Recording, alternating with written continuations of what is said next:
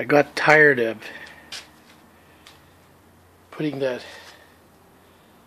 fuel hose into the fuel tank for fueling up vehicles and other equipment. So today I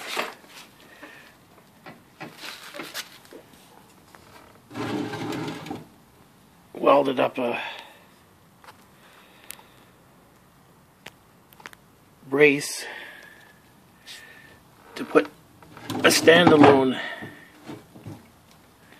fuel tank in. Now, right there, that's actually a return line if you're using fuel injection. And in the future, we'll be installing a throttle body fuel injection unit on this instead of a 4-barrel carburetor, using 1989 GMC and Chevrolet electronic fuel injection.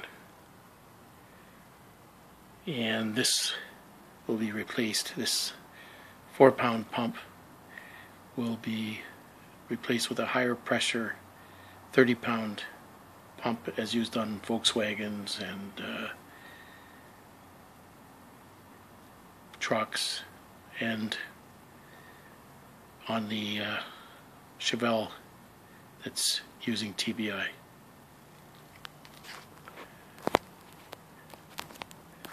The filter pickup inside of there was clogged up, so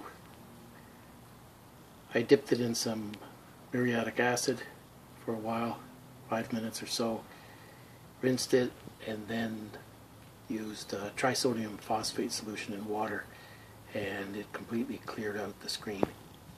And so now it's working okay.